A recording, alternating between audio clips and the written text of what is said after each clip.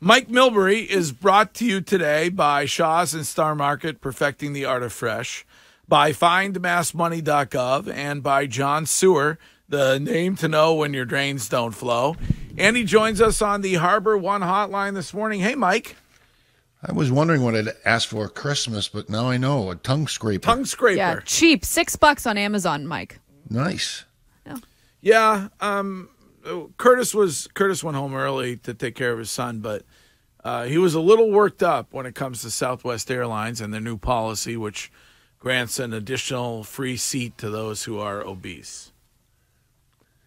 You know, he's going to have to get over it. I mean, anybody that has to go home to parent in the middle of his show, working show, I mean, he's going to have to toughen up a little. So's the kid. Well, I'm obese, so I love it. I'm more, like I said, I'm morbidly obese in the eyes of society. I think you look do you great. expect that accommodation everywhere you go? Now that Southwest Airlines is doing that. I think it should be. So every business should accommodate you. Well, not me, larger people. Larger people. Obese. Rather than expecting that the person themselves might have some personal accountability. Well, part of it is the eating, but the other part is I was born this way, Greg. I guess my dad was big. You know, the extra room is good for you, Wiggy. You know, the good news is you get the extra seat. The bad news, it's Southwest Airlines. That's true. I mean, but for the saving the money, I'll fly Southwest. Yeah. They could have a new slogan, which could be "Fly Southwest when you're as big as the entire region in the country." If you're as big as the Southwest, fly our airline. All right. Well, Michael, you end up with a point last night. Are you alarmed at all by a overtime loss for the Boston Bruins? I'm not alarmed. I mean, I think they're falling into the area that they should be, and the biggest problem now seems to be, scoring some goals. I mean, they're 18th, I think, in the league in total goals scored for. We probably saw that coming with the absence of Bergeron and Krejci, but it's it really speaks to some of their needs, and they've been a little sloppy around the front of the net. Let's face it, McAvoy is out last night, Zach is out last night, and that certainly is going to be a little more difficult to overcome. But for me, I think Swayman has just become one of the top goaltenders in the league. There's just no doubt about it. I think if you guys watched the game on TNT last night, I think Henrik Lundqvist did a great job of breaking down Swayman's strengths. He's quick, he's aggressive, he's upright. It was a good point by him. He always seems to be just straight backed, and he fills the net, so it's just almost impossible to see daylight behind it. I mean, the goals that were scored against him were magnificent goals and great goals to beat anybody, but I thought he was the star of the game, and you can see how economical he is. His vision's good, his anticipation's good, and so the point I'm coming to is if they have other holes, and they have other holes, I don't think they can afford to have the two goaltender system.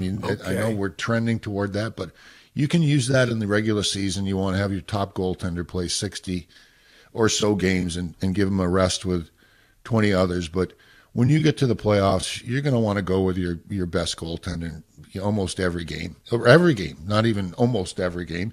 And I think for me, as good as Ullmark is, I think Swayman's the guy for the future, and I think you have to start dangling this guy out there. There are a number of teams that need goaltending help, and it's a valuable commodity, and I think they should start to aggressively look at making a move in that direction. And you would say that Linus is the odd man out. He's the guy that you make the move on.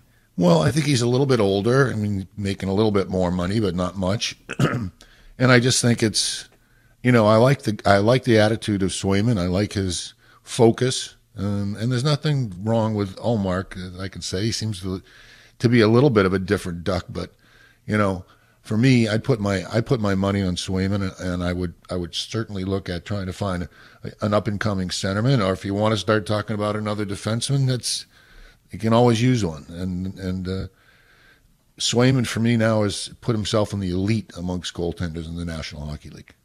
Mike, last week when we talked, I said the identity of the Bruins team, in my opinion, was that they're young, and they've got a lot of young guys stepping up. We saw, starting on Saturday and now last night, Morgan Geekie stepping up. And yeah, he's been in the league since 2020, 2019, but he's new for this Bruins team. How important will he be, and do you think he'll have a big part of this team moving forward?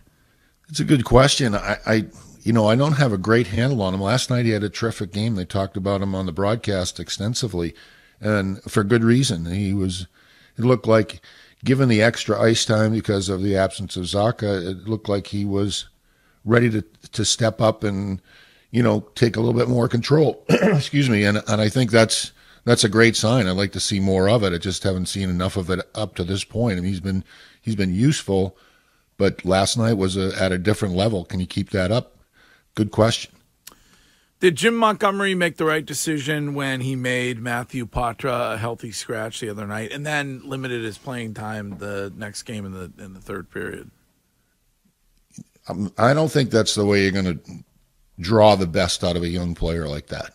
To put him on a yo-yo and just up and down, that's tough. It's tough enough as a young player. You're going to make your mistakes, and you feel bad enough about them. But when you get scratched, it's really a public shaming in some ways. And I guess he can get used to it, but for me, that's not the way I'd handle it. And he's been talking about having teaching moments. That's a tough teaching lesson.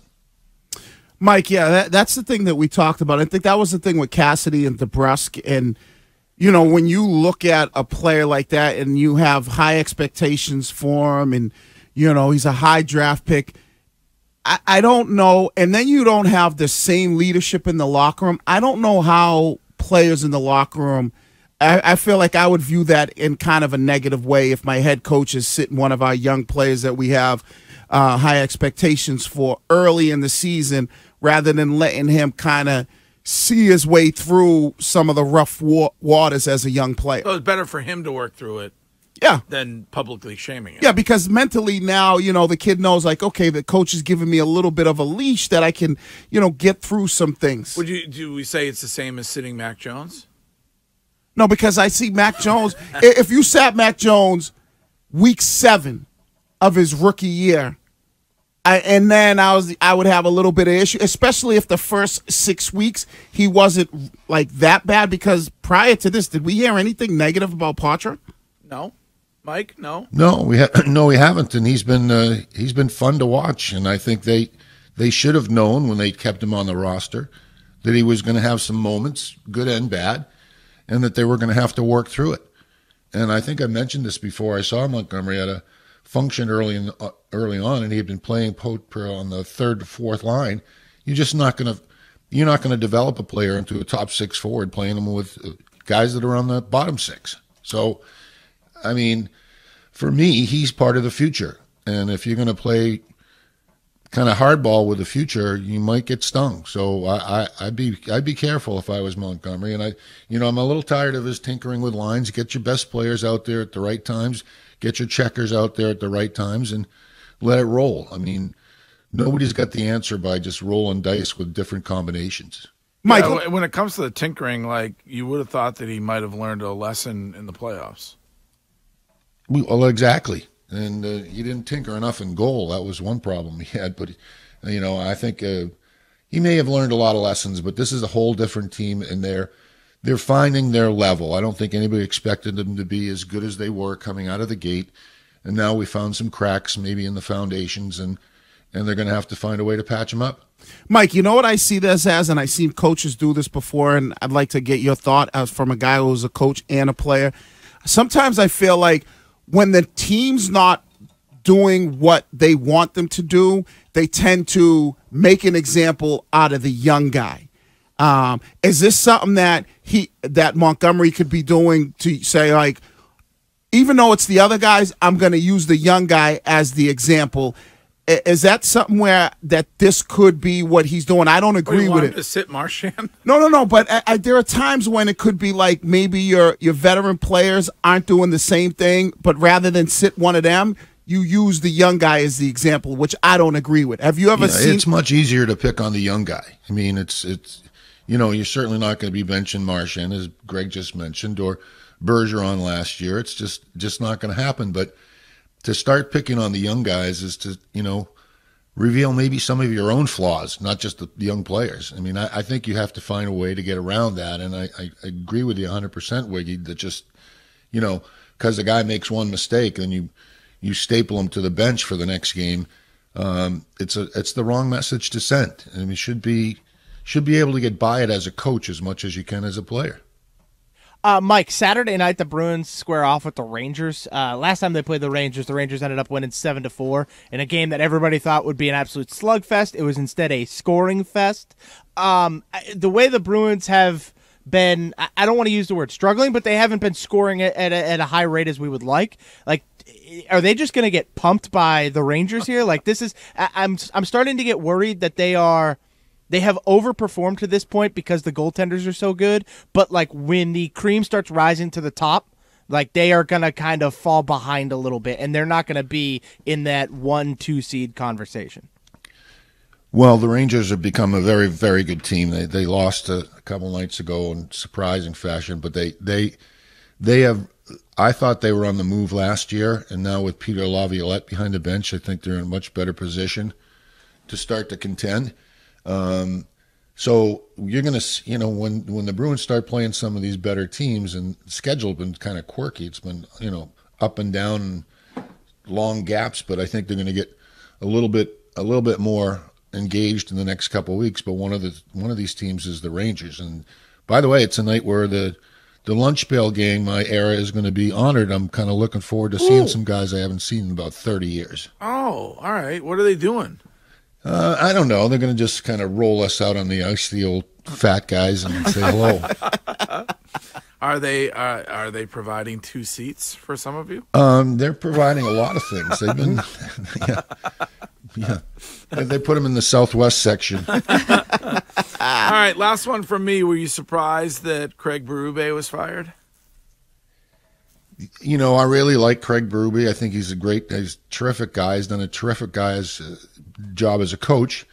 Won a championship unexpectedly against the Bruins, as we all know. Oh, it still and hurts. I believe that every coach has a timeline, some much longer than others, Bill Belichick or others, but I do believe that sometimes changing the voice is important, and it does rattle everybody and does put everybody at attention. You could look at the Edmonton Oilers, who made that kind of a decision, and they're reaping the dividends of that right now. So I'm not close enough to know the situation. I know both guys, Doug Armstrong, the general manager, and Craig himself, and both good guys, and I know it wouldn't have been done lightly, and I think Berube will find himself with another job before too long.